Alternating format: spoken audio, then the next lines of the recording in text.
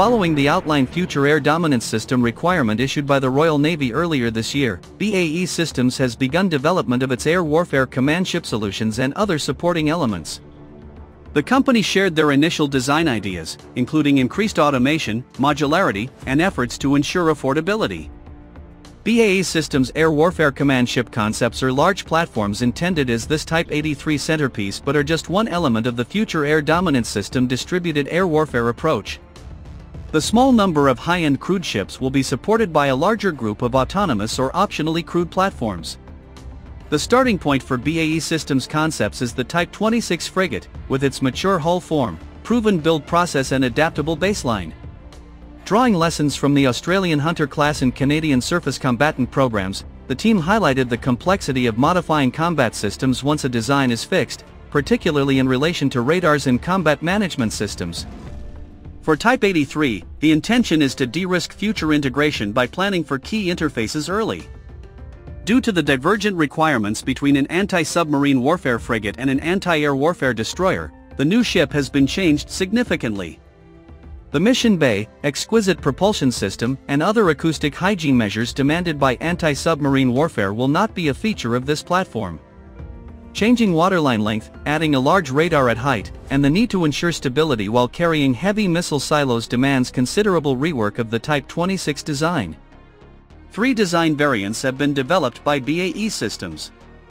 The high-end version of the air warfare command ship is a 160-meter air warfare destroyer light cruiser of around 10,000 tons.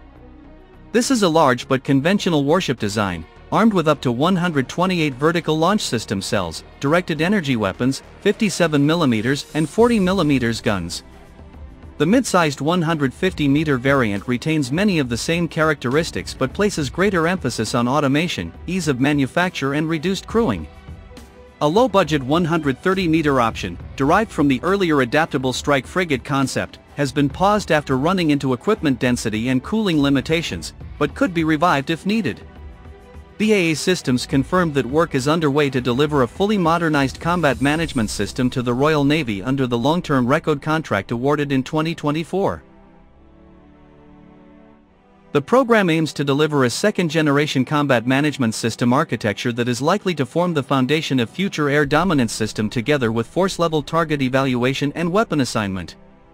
This concept replaces platform-level engagement logic with a force-level system that dynamically pairs the best available sensor, effector, and shooter to engage each target. Using machine learning, force-level target evaluation and weapon assignment will optimize which ship or system fires at which target based on capability, probability of kill, and munition conservation. The engagement sequence, from target detection, prioritization, engagement, kill assessment, and re-engagement, will be coordinated at machine speed, allowing human operators to supervise and veto rather than manually manage each step. This shift is essential when facing saturation attacks from multiple vectors. The company has also received funding to begin development of a new air defense radar to replace Samson and Artisan systems. To allow the ship design to proceed without waiting for final radar specifications, a generic radar mast interface has been designed for the air warfare command ship.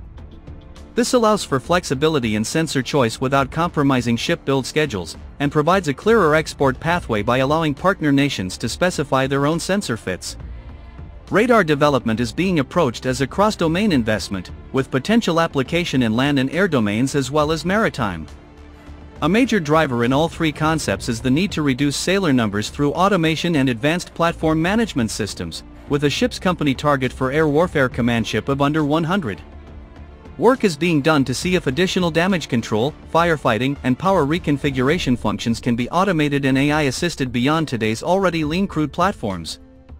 Comparisons with the U.S. Navy highlight common themes as the DDG-X program advances the development of next-generation guided missile destroyers to replace the Ticonderoga-class cruisers and early Arleigh Burke-class destroyers. Like Type 83, the design places emphasis on growth margins for sensors, weapons and survivability, but benefits from being part of a much larger and capable existing fleet and budget, aiming for 294 battle force combatants by 2030. Elsewhere, the continued expansion of China's People's Liberation Army Navy is accelerating, expected to reach 395 ships by 2025 and 435 by 2030, with the destroyer fleet alone doubling from 20 in 2003 to 42 in 2023. Total PLA Navy VLS capacity projected to double again by 2035. The quality and capability of their warships and missile systems is highly variable. The Royal Navy looks set to standardize on the Mk-41 VLS for its fleet, but the primary effector for future air dominance system will almost certainly be MBDA-made Aster missiles or derivatives. Although MBDA solutions may be a little more cost-effective, long-range air defense and ballistic missile defense missiles still have price tags in the pound millions. If the average cost is around £2 million per weapon, this implies a total cost of more than £250 million to fully arm just a single Type 83 if equipped with 128 VLS cells, never mind additional platforms. Just as the specialist anti-submarine warfare-focused Type 26 has been an international success, if properly funded and well executed, the Future Air Dominance System project has the potential to attract foreign partners and warship exports. Some of the smaller European navies may well be interested in buying into a non-Aegis-based solution or even operating in a joint air defense construct with the Royal Navy.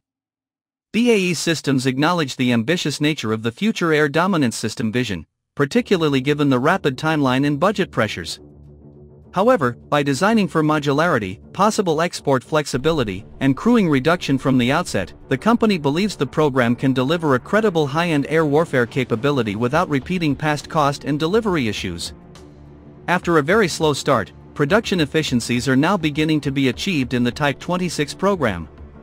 BAE Systems is also looking at other ways to improve the speed of manufacture, including much increased use of robotics, advanced welding techniques and greater use of lightweight composite materials. The investment in facilities on the Clyde means that construction of even the 160M variant could be accommodated in the new covered shipbuilding hall at Govan, potentially in parallel with the last of the Type 26 frigates. With timelines tightening and the air defense threat growing, the Royal Navy Type 83 program is accelerating towards the assessment phase.